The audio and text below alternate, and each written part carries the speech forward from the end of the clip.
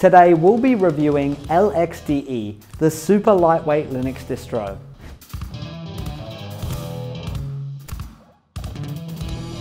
Hey guys, it's Joel here with Make Tech Easier. When it comes to the look and feel of a Linux distro, there's a huge amount of choice available.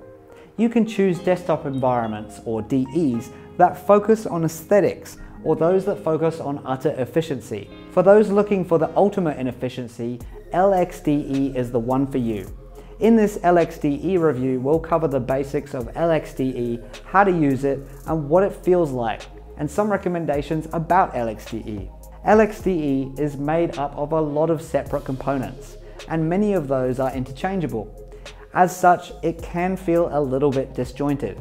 However, there's a really important part about Lxde that I want to drive home. It's so fast. Even in a virtual machine, it feels like I'm using a bare metal system.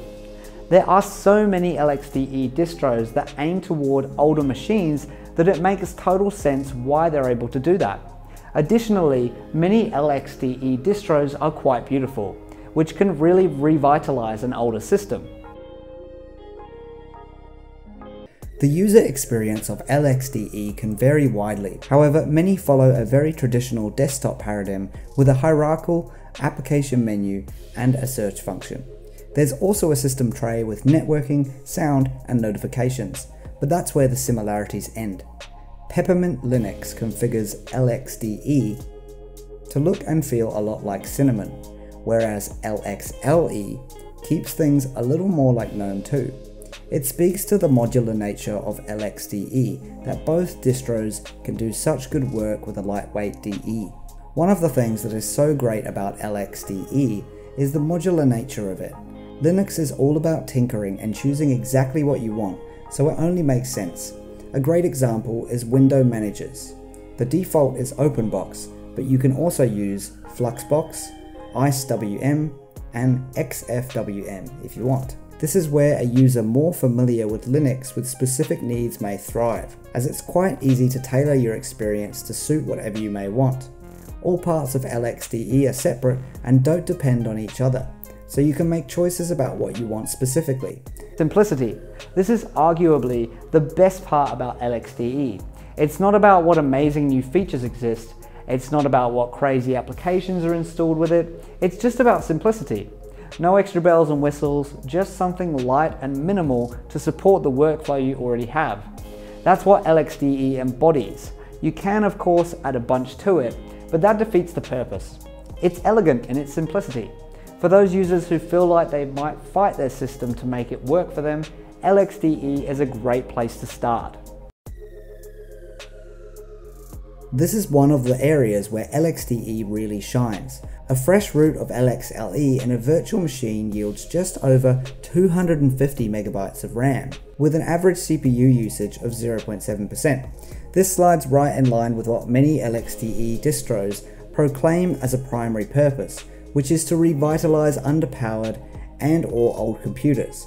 Lxle, one of the distros tested for this review, has that as their main branding on their website.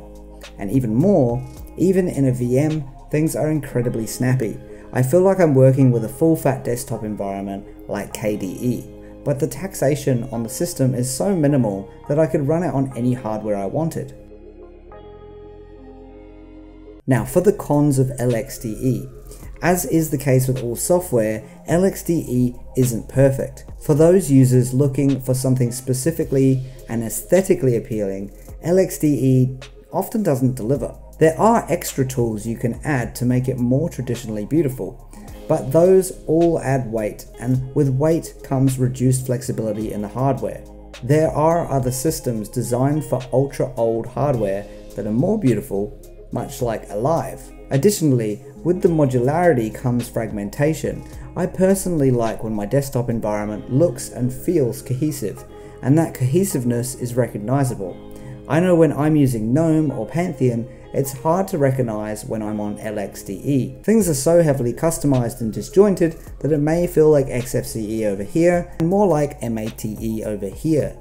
For those going for ultimate utility and functionality, then this may not matter to you, but it's hard to settle into for me. There are two main consonants for the best places to experience Lxde. The first is Peppermint. Peppermint is an excellent choice for those who are looking for a more feature-rich Lxde desktop. It looks and feels a lot like a combination of XFCE and Cinnamon, but it's lighter than either of them, and the Peppermint project has made some modifications to the system that can make it much nicer to use, like the Peppermint settings panel to bring all the settings to one spot. The other place to experience Lxde is Lxle, and as I've stated before, it's a more GNOME 2 or MATE style interface, but one of the greatest parts about Lxle is that it maximizes the feeling of minimalism that Lxde is all about. The focus remains on keeping things lean, but it adds several really aesthetically pleasing changes, like an elementary OS icon theme that updates the way things look considerably. So who should use Lxde?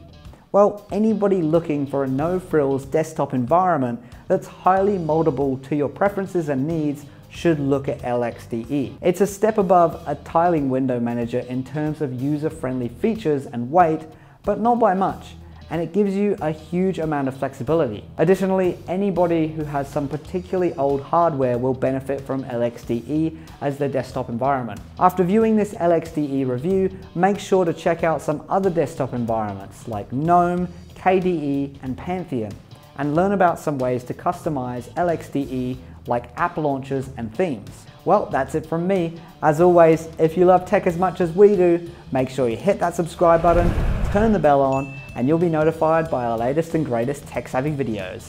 See you next time.